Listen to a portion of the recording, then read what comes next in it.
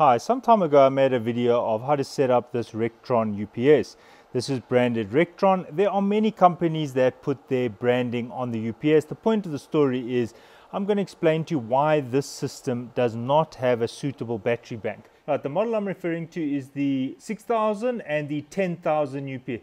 So on the 6 kVA, the battery bank is at the bottom there, and on the 10 kVA you just got the UPS and you'd have to buy your additional banks. So over here you can see I've got 3 additional banks plus the one in the unit, so that gives me 4 banks, and ideally I should be able to get about 8 hours on the load that I usually have.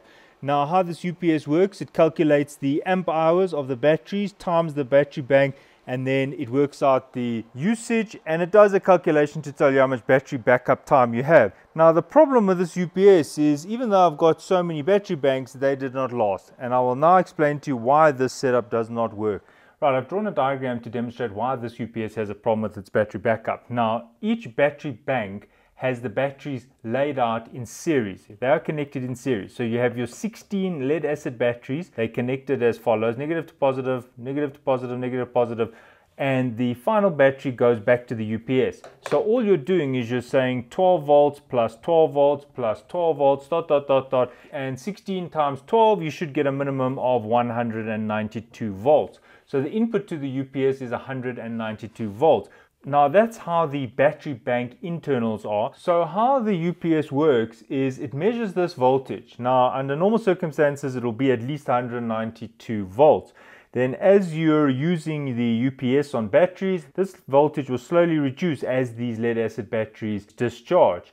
But the thing about lead acid batteries is they're pretty good at maintaining their voltage. So for example, 12 volts, even if you load the lead acid battery significantly, it shouldn't go below 10 volts. So what happens is the UPS is actually measuring this voltage, and I'm not sure the exact amount, but let's say at 165 volts. At 165 volts, the UPS knows that the battery bank is now discharged and it'll have to disconnect it, otherwise it'll run the risk of destroying those batteries. So here are the problems. The first one is not all lead acid batteries last for the same amount of time. You might find that one falls out of service. Now what I mean by that is its internal resistance breaks down and you find that the voltage here goes to say 7 volts. So now you've got a 12, 12, 7, and then maybe another 7 and maybe another 7, and what ends up happening is these batteries start to get depleted a bit quicker. So let me take you to the bank layout. The bank layout is as follows. Each bank is actually daisy chained, which means that they're actually connected in parallel. So there are your 16 batteries. So this whole setup here is one of those. So there's your 16 batteries, and then you add a battery bank and there's your 16 batteries, and then another battery bank, there's your 16 batteries. See, bank 1, 2 and 3. Now this is all connected in parallel. So what happens is if this bank was bought in 2021 and it's brand new and the batteries have full capacity, but what happens if this bank here was bought in 2018?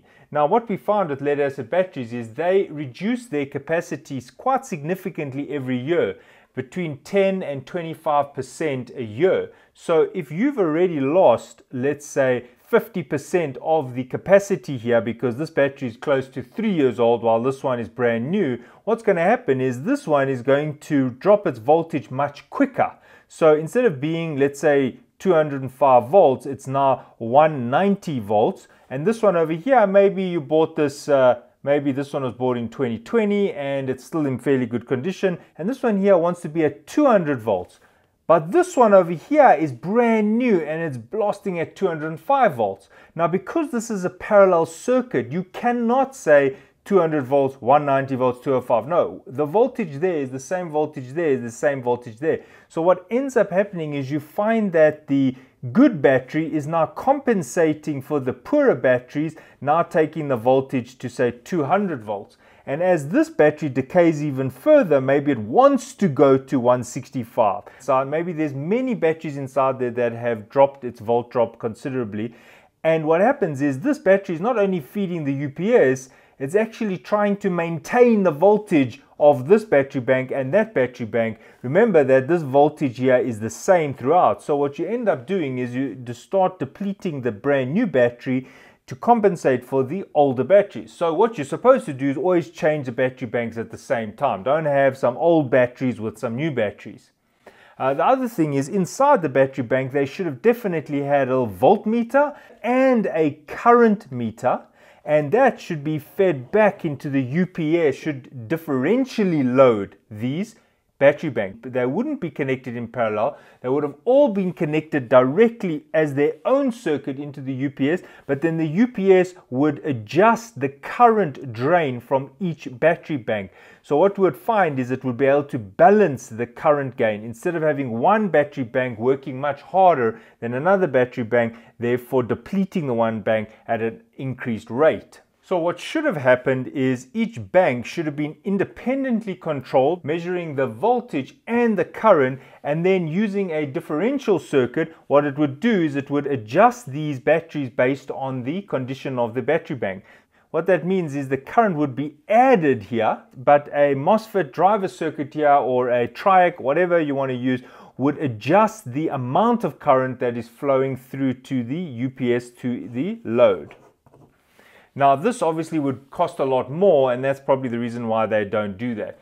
So overall, I've had some bad luck with this layout. I went from 8 hours backup time to 4 hours backup time to 45 minutes backup time, and then eventually to as bad as 15 minutes for the same load. So here I would have a 500 watt load and I would get 8 hours, and check out this, it went all the way down to 15 minutes. That does not tell me that it's just lead acid batteries getting older. This tells me that the batteries were actually getting damaged in this layout. That is what I think the problem is with this UPS system. Alright, thanks for watching and cheers.